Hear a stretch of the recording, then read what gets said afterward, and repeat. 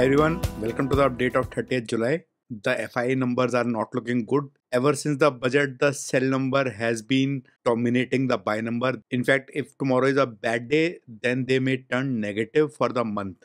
Now, couple of highlights. We are about to end the earnings season also. Auto, 4 stocks are in that 90 to 100% zone, nearly at lifetime highs. The remaining 2 are in the 80 to 90% zone. Banking, there are 0 stocks in 90 to 100% zone. 3 stocks are in the 80 to 90% zone. This is out of 9. 33% stocks only are 80% or above their 52-week highs. IT, despite what I call not so good results, 3 stocks are in the 90 to 100% zone. What I'm trying to indicate here is the euphoria is really concentrated in certain sectors, that too only in the top stocks. So this rally is all about 5 to 10 stocks, not about 50 stocks which comprise Nifty. Top sector, though it is not in the top 3 in terms of size, electrical utilities, the power pack, followed by auto, diversified retail, which is Adani Enterprises. On the downside, beverages, there is one stock which was down, Varun Beverages. This stock before today's fall is of the size of Indian Oil Corporation. Not many people realize this. Very large size company, fantastic result today, but seems like some big player was offloading their stake. Very high volumes, the highest I've seen in about 20 months time. As a result, the stock tanked 6.4%. Today, the balance was about 50-50. Banking was here, keeping the sector up only. But IT was dragging, oil and gas was dragging. Power pack, NTPC up, power grid up. The summers have been kind for the power pack, let me say that. Adani Energy also picked up today 7%. Adani pack, at least in the power, there are 3 companies, they have been gradually going up. Nifty had a comical graph today.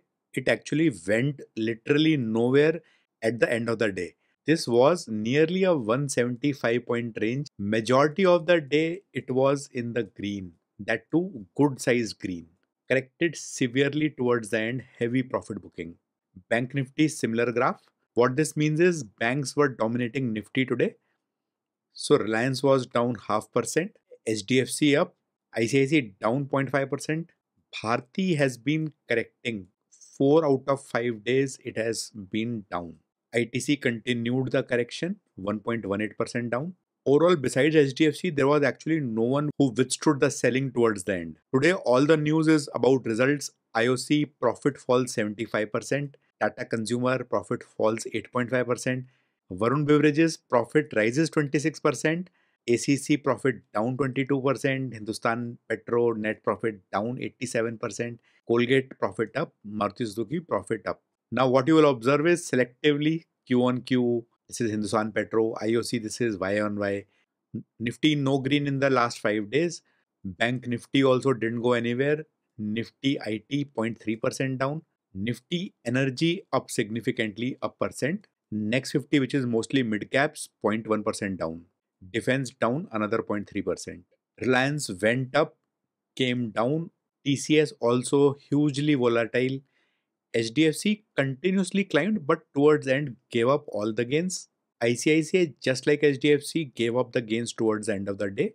Airtel down continuously. Infosys was reverse.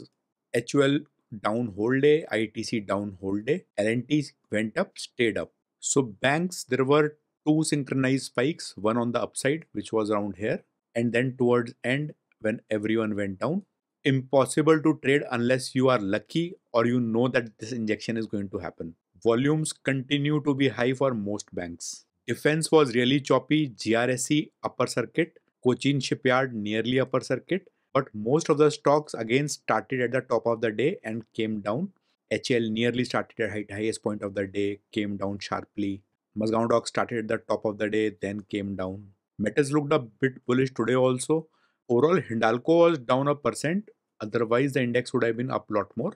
IT bleeding, Infosys up a little bit. Power pack we discussed. Oil-wise, Reliance corrected. ONGC corrected. Nearly all oil companies have had this pattern in Q1. I studied the results. Most of it is cost, buying at a higher price and not passing the price rise to the consumers. Their profit has been hit primarily because of elections. Yesterday, 30 sectors were up. Today, 20 sectors were up. As a result, greed came down to 28%.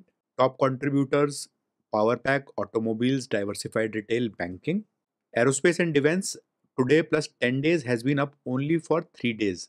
Same for chemicals, hotels. On the other hand, renewable energy, auto, electrical utilities, pharma, personal and household, they have been up a lot in the last 11 days. So this number indicates the current trend.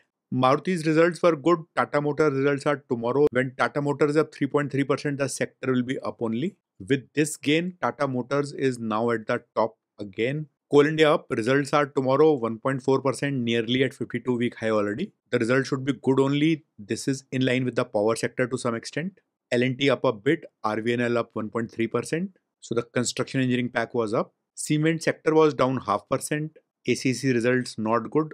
The sell-off was minor but high volumes. Nykaa was up 9.4% today, 52-week high nearly. Look at the P ratio, 1523. Deep cuts in food and tobacco, ITC, Nestle, Britannia, Tata Consumer. The results of Tata Consumer were not good. Adani Wilmar also, I mentioned yesterday, it will go up for a few days. The problem with Adani Wilmar is you don't know when the rise will suddenly stop, because after that it falls for several days. Insurance, SBI Life was down, everyone else was up. Motilal Oswal has been going up like a rocket. Up today also, very high volumes across the sector. One good part about this particular sector is it goes up with the economy as the trading volumes, as stock prices go up. Nearly every company here will reflect the growth in the economy. Heavy machinery was in bad shape today. Siemens, ABB, Havells, CG Power, BHEL down nearly 2%. Consumption pack Colgate was up after the results, but it is very expensive at 64 p. Very predictable business, very predictable stock, grows at a steady state. The remaining stocks, HUL, Godrej, Dabur, Procter and Gamble, were down a lot. Pharma, sea of red. Real estate was stock specific today. Specialty retailers up. Titan Page Industries up. Airtel was down. All other telecom companies were up, but Airtel is too big. As a result, the sector was down. Nifty 50, 28 stocks down, 22 up. Tata Motors, NTPC, HDFC, Power Grid, Titan, Asian Paints, they were taking the indices up. Reliance, ITC, Airtel, TCS, Sun Pharma, HUL, they were dragging the index down. Next 50 was no better, 27 stocks down, 23 up. Adani Energy up most, 7%, followed by Colgate, Berger, Adani Wilmar, Trent. Varun Beverages was down most, followed by Torrent Pharma, Godrej, Avenue Supermarkets, which is DMart, ABB, HAL. Most PSU banks were down. Now there are days when you look in the mirror and have a laugh at yourself. I had one of those days today. So GRSC and Cochin Shipyard, which I sold yesterday, went up a lot today. I used that money to buy two stocks, VBL and Saturn Credit. Saturn has its results tomorrow. VBL, fantastic results today. However, the stock fell within half an hour of me buying. That too, my quantity was large as well as the fall was big. So big cut, lost about 50k here, and this is down about 50k right now. But it seems like someone offloaded the stock today, profit booking. Hopefully it will recover in next 2-3 days. Good stock. I haven't lost faith in it. Saturn, let's see. I typically buy it around result season, just before the results. So tomorrow we'll see. In fact, next 2-3 days whether it goes up or not. Today I sold off IndusInd. I've been talking about it last few days. But overall, I watched my own video 2-3 times and realized that there is not much to take the stock up right now. But there are enough reasons for IndusInd to fall. So probably I'll postpone the decision to keep it in the long-term portfolio for now. There was some profit on the table, so I took it. Ethereum, I forgot yesterday. I had sold it yesterday only. This was from the mid-term or long-term portfolio. The profit was good. Yesterday it was up nearly 9-10%. Through the IDFC results, there was not much in the results actually, so I thought I'll cover it in today's update. Price-wise, there has been a run-up already in IDFC, though off late it has corrected a bit. The P ratios have been down only, though EPS has climbed up, but EPS is steady with downward bias. As a result, the PE has been on the downward side only. Quarterly results 8789 crore, 8220, 7880, 7356. Overall, the numbers in terms of revenue have been going up steadily. So there is no break in the trend here. Other income, like most banks, has dipped this quarter. It, however, has gone up like most banks year on year. Now I'll show you the provisions in the main sheet. However, provisions have gone up. As a result, there has been significant dip in the net profit, which reflects in the EPS number also, down nearly 10% in EPS. Both quarter on quarter and year on year, market does not like this dip in EPS. In fact, provision is something most people will not even reach. See here, provisions and contingencies, 994 crore. Previous quarter it was 722 crore. Previous year it was 476 crore. So nearly double provisions, which means they are expecting some more bad loans and are provisioning them right now. While provisioning is great, it does take a lot out of net profit. For now, this quarter is bad. For next 3 months, I don't see any good news coming up. There is a merger which is going to happen between IDFC First and IDFC Limited. And after that, the comparison will become even more difficult. Now, in terms of NPA ratios, 1.9% gross NPA compared to 1.88, 2.17. So minor uptick in the Q1Q number. Annual number has gone down. Year on year net NPA also is down. If anyone still wants to buy for long term, maybe not at current level, because if markets correct, then the support is around 52, 53 only. The problem is after that, the next support is coming at 30 levels. There is literally no support, nothing here. Also, beyond this, nothing here in terms of support. Overall market usually likes IDFC First because it is usually an undervalued stock. There is a lot of demand or interest in general, but I didn't see anything in the results because of which I would change my decision to a buy right now. They need to do a lot more than what they're doing right now. Also, we have seen in case of HDFC's merger that immediately after the merger, next 2-3 quarters, there was actually nothing in terms of gain because of the merger.